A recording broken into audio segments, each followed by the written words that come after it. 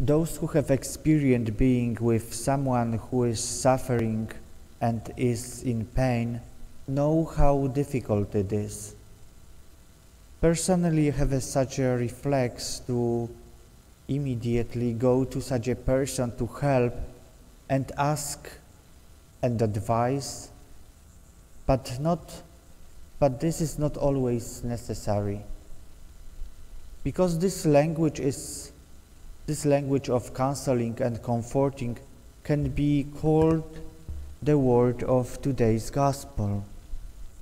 We read in the gospel from this child who is dying is a loud crowd. Death and envy lost need above all silence, such as enveloping and compassionate silence. This story ends unexpectedly, such a resurrection of joy, but by raising a child. What does this story teach us? What should we get out of it? Beloved, the point is not to make a lot of slogan in the face of someone's pain or loss. Today we learn that Jesus took the girl by the hand and raised it up. Jesus, he raised Peter's mother-in-law, and similarly, Jesus also took the hand of the blind man and the possessed boy at the other times.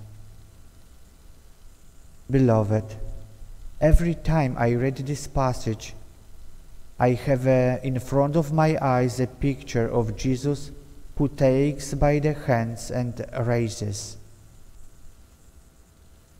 God who gives us a man a hand to get him out of the trouble. How much comforting power must have been in this gesture of Jesus. How many people Jesus said this way, "You can trust me." We all remember the story of Saint Faustina and the image of the merciful Jesus with the inscription, "Jesus, I trust in you." Returning to the gospel, we see how people saw this healing power with complete confidence wanted to touch Jesus' clothing at least. Jesus arouses such a faith. Today it may amaze us why others could not see this power and even openly disagreed it until it was ridiculed. What did Jesus do? He ordered them removed. This scene is like a foretaste of judgment. The ridiculers were separated from the trusting and removed.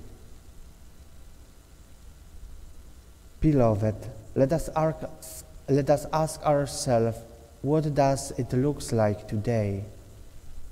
The dispute over trust in Jesus goes on every day. Everything that happens around us takes place inside our soul. We don't always trust, but we want to trust. And we often trust. We only wish to grasp Jesus' extended hand and touch it.